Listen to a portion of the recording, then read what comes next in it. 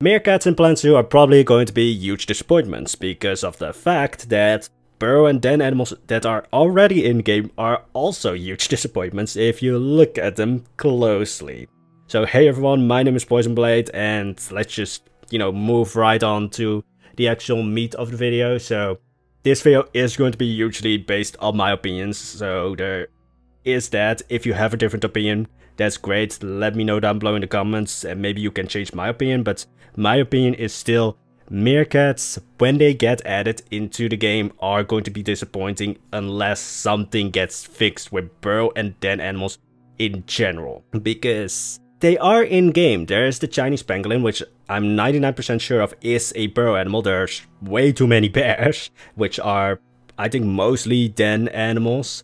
There's basically just this huge issue that you can spread apart in 3 smaller issues that form the large one. First off, there's no mechanics in-game that differentiate a burrow or den animal from any other animal when it comes to like their sleeping or just like their home area, because the only mechanic that's right now I think in-game is distance. So I can build a hellish doggy house up in the sky for my burrow or den animals. Let's just take the meerkat or the Chinese pangolin for example, and I can build a realistic burrow for them. But if that hellish doggy house up in the sky is closer to them, they will go to that, even if it's like completely against the nature of the animal, because I think Chinese pangolins and meerkats are not supposed to go off the ground. But again, if that hellish doggy house up in the sky is closer to them, they will prefer that one just because of the distance. And even if you want to build something realistic, going into the second point, you can't basically. Like if you want to build a realistic den or burrow, you can't. Well, you can build a realistic den, but the animals are not going to use either of those things because most animals in Planet Zoo have a ridiculously huge hitbox. If anything is blocking that hitbox, which is always larger than the actual visual appearance of the animal, but if anything is blocking that hitbox, the animal will see that area as non-traversable. And when it comes to burrows and dens, those are usually not larger than the animal itself, at least at the entrance, because that's what makes it for the animals safer if it's not just like a huge entrance. Of course, when it comes to bears, yes, you can put them in caves, but I also want to be able to build a small den for them that, yes, is not going to be larger than the bear itself at the entrance, but might, largen up when you get further into it. That hitbox is just like, it's blocking you from building anything realistic when it comes to a burrow or a den. So if you want to basically build a burrow for the meerkat, good luck. The meerkat is probably not going to be able to fit in that burrow, even though visually it might look like it would fit, because again, a burrow or den, at least at the entrance, is usually not that much larger than the actual animal itself. But the hitbox in Planet Zoo just prevents you from building that, because they won't see it as traversable. And I of course understand creative freedom. Planet Zoo is all about like creative freedom. I've built wacky and crazy stuff. Case in point, Kanalbashar. The damn zoo is floating. But sometimes I want to build something realistic, but then it limits me in that way.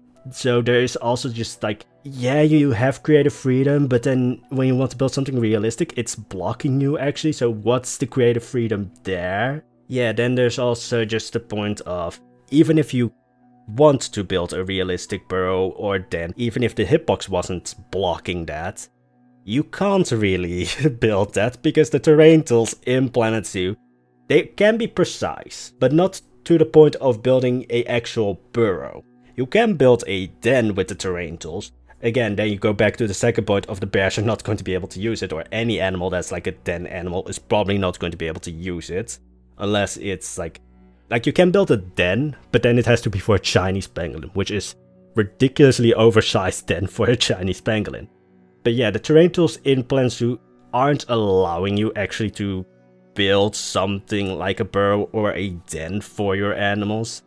And again, like in this game, the huge thing is creative freedom. So I can understand when it comes to like mechanics that you don't want to limit the player to like, oh, you need to build this kind of thing. I understand that. Yeah, then the other point is just, again, like in another way, you're giving players creative freedom, but you're also somewhat taking it away, mostly because of the hitboxes, because again, I want to build small burrows, I want to build dens that are somewhat more realistic. I have tried building realistic burrows and dens even in Khan al-Bashar. They just never work. So if meerkats get added into the game right now, I kind of foresee them basically being the same as the Chinese pangolin, where they will just not make use of burrows, or the burrows that you can make for them just don't fit the actual animal. And then there's also, of course, like, I know that when meerkats get added, then we will get those iconic animations of them standing up, but then there's also just the thing that I think that they will just do that randomly, even though the most iconic thing is them like huddled together in a group and standing up on top of their burrow. But then if the burrow itself it's just like bleh, then I also just like, again, I think that they will have those animations of them standing up, but it will just be in random places all over whatever habitat you build for them. They won't really clutter together in a group, but that's another problem when I think of meerkats getting added. But I don't want to just rant on Frontier. This video is not just of like, yeah, Frontier sucks, meerkats are going to suck. No, I actually want to have like maybe some solutions to what could be done to make meerkats better, what could be done to make burrow animals and den animals just overall better. The first solution that I can think of is, well, just changing the mechanics. So it's maybe not the most achievable solution, but like if you change the hitboxes of animals so that burrows and dens that you might be able to make will actually work for the animals, then like I can't see Frontier changing the terrain mechanics. Like I think that's such a core aspect of the game right now. Also, I have no knowledge whatsoever about coding or making a game, so there's that. I also have like a very baseline knowledge of the actual animals itself, but yeah, there could be like some mechanic changes to like the hitboxes, but I don't know how achievable that is. And then the other thing is, I would actually prefer to have like a mechanic of preference or comfort, where like if you build a sleeping area or home for your animal that's more in line with like their natural habitat, that they will prefer that habitat or that sleeping area actually over your hellish doggy house up in the sky. And yes, I have built basically doggy house up in the sky. It would actually be nice to have like some sort of like preference system or like a comfort system where like if you make a better sleeping area, the animal is going to be happier because of that. Or like if you make a habitat, or again, sleeping area, I don't know why I keep saying habitat, but sleeping area that's more in line with their natural habitats, natural environments, that they would be more comfortable in there. But then that could also be just in the entirety of their habitat. So legitimately just want to have like a mechanic where animals prefer one thing over another if it's in line with their natural environment. Then the other thing that I could think of that wouldn't really change mechanics, might not be a solution for dens, but might be a solution for burrows. And I don't really, when it comes to dens, I'm not that bothered by it, because I can build a cave for bears. I think in nature there are enough stories of bears living in caves, or like enough, whether they're real or fantasy stories, there's enough stories basically of bears living in caves. So I'm not too bothered by bears living in caves. What I am bothered by is like meerkats or Chinese pangolins living in was basically a mini cave. I can't say that whatever I can create for meerkats or Chinese pangolins right now is a burrow, but the other solution that I can think of when it comes to burrows is actually having like a different sleeping item for any animal that would live in a burrow. Having like a separate item, like right now we have the straw and we have the leaves. I think I've almost never used the leaves, but we have those. But if we had like a separate sleeping thing or item for burrows, where it's basically just a recolorable hill with holes in it, I would actually not mind that, because it adds that immersion factor. Like the whole thing when it comes to whenever meerkats get added, whenever for new burrow animals get added, it's like there's no burrow, so it to me breaks the immersion,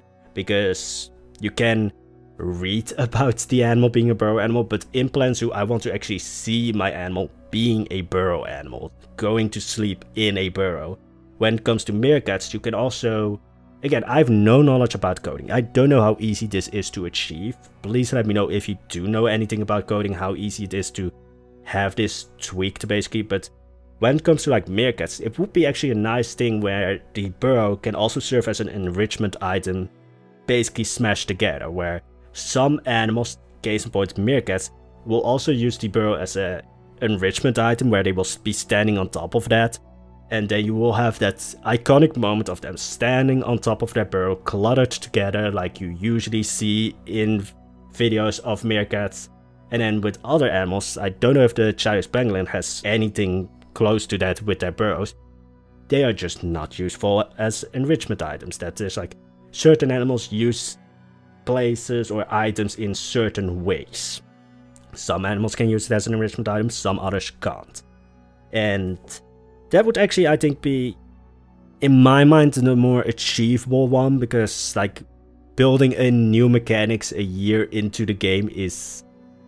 when it comes to these animals, like I can see new mechanics being added with aviaries and such, and birds, because those are huge things. Burrow animals might not be on the highest point of priority there. But then I also just wanted to go into worst case scenario when it comes to Meerkats. Especially because just think about the size of a Meerkat. I would say I have enough trust in Frontier to not do this. Well, am I then lying? Like, my trust in Frontier has been kind of dwindling when it comes to the animals. But the worst case scenario when it comes to Meerkats, and looking at their size, I think some people might already start to feel what's going to happen. Or what I'm going to say is that, worst case scenario, Meerkats get added into those exhibit boxes. Because then, I mean, that's a very easy way to have the animations of them iconically standing on top of their burrows. You can easily put that burrow in. I want to say like, oh, Frontier's not going to do that.